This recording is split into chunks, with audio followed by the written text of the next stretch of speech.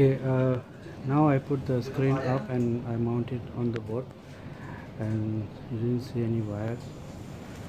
So there is now the 6 cameras, and inside also you can see, and there is no any exposed wires. Everything is done. Yep. And this screen also I mounted on the wall. There is no power, then you say you can put the power.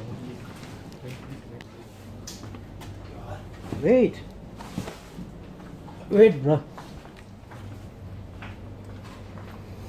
And here also I moved the screen from here.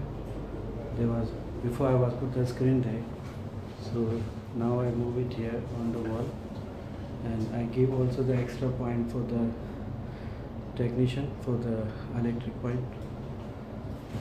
So everything is done now, and I leaving all the tools whichever I bought it. I buy from here, they give the money and I give him the slip, and whatever the tools is here, and whatever the stuff is coming from the job for the cameras installation is here. Alright, anything else, so let me know. Thank you.